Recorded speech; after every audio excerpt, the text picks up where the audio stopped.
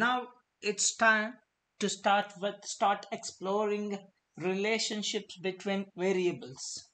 Let's begin with correlation. What is correlation? In statistics, so correlation measures the strength and direction of a linear relationship between two continuous variables. Continuous variables. It ranges from -1 to 1, where -1 indicates a perfect negative correlation, 0 indicates no correlation, and 1 indicates a perfect positive correlation.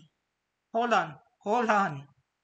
I know it would be too much. It would be overwhelming to you, giving all the information at one stretch. But it's just surface level. I just want to tell you what is correlation, but I'm just gonna take you through step by step into the correlation. What is co-space relation? So let's begin with what is correlation. Correlation refers to the statistical relationship between the two entities. Normally, these two entities are continuous variables. It measures the extent to which two variables are linearly related. For example, the height and the weight of a person are related, and taller people tend to be heavier than shorter people. Okay. So you can apply correlation to a variety of data sets. In some cases, you may be able to predict how things will relate, while in others, the relation will come as a complete surprise.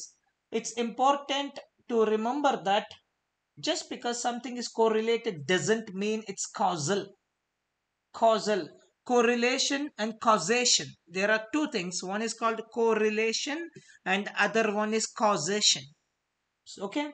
So it's important to remember that just because something is correlated doesn't mean it's causal. It's causal. Okay. Now it's time to explore types of correlation. There are three types of correlations. The first one, the first one you can see on the screen. A positive correlation means that this linear relationship is positive and two variables increase or decrease in the same direction. Whether they increase or decrease in the same direction, that's why it's called positive correlation, because it's positively correlated. If it goes up, if x goes up, y also goes up. If x goes down, y also goes down. So y is positively correlated with the x. So that's the reason we call them as a positive correlation.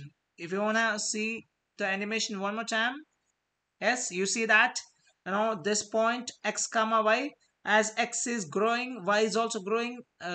As x is growing, y is growing, x is growing, y is growing. So basically they are positively correlated, and this is called a positive correlation. On other side, we have second type of correlation. In this case, the relationship line has a negative slope and the variables change in opposite directions. That's one variable decreases while the other increases. If you see, x is increasing. In this example, let me put it.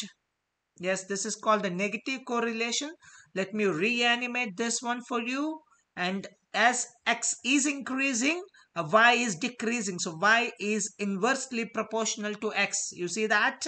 X is increasing and y is decreasing. X is increasing, y is decreasing. So this kind of a negative relation, this kind of inversely proportional between the two variables are known, if they're that kind of relation is called a negative correlation.